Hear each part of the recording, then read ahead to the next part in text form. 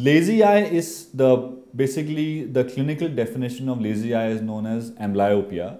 Lazy eye is something when a child has one eye which is not seeing as good as his other eye. Now it is a difficult diagnosis because children, they see with both their eyes, and till the age of 3 to 4 years a child is unable to tell you that his vision in one eye is less than the other. So as you move on, it's just like if you don't use one of our arms, one arm will continue to become weak and the other arm will continue to become stronger. Similarly, in the case of a lazy eye, one eye is continuing to grow normally and the other eye is continuing to become weaker.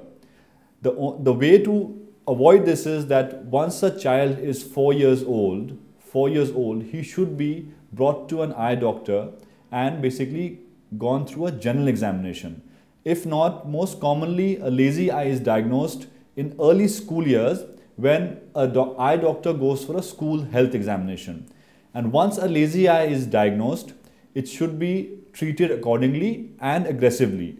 Parents should be advised not to take it easily, because if a lazy eye is not treated before the age of 7 years, the eye can actually never get its vision back.